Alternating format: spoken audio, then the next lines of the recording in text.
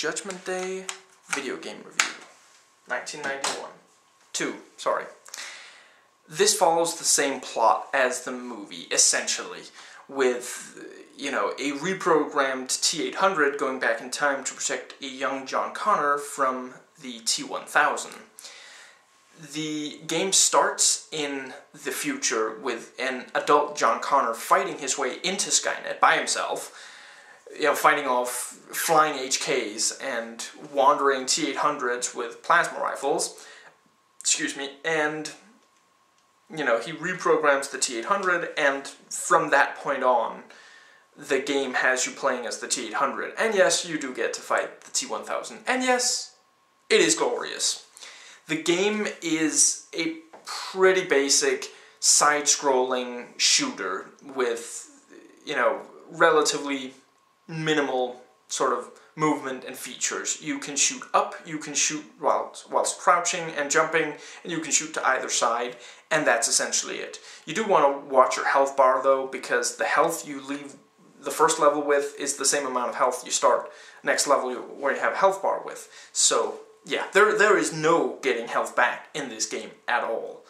If you lose too much health in an early level, you might just not stand a chance at all in later levels.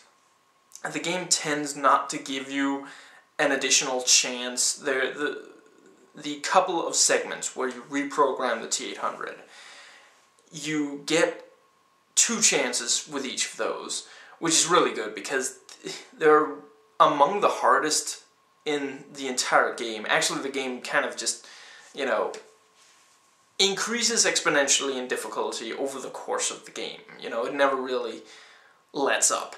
But yeah, the reprogramming the T-800 chip is basically the single most evil game of pipes ever programmed.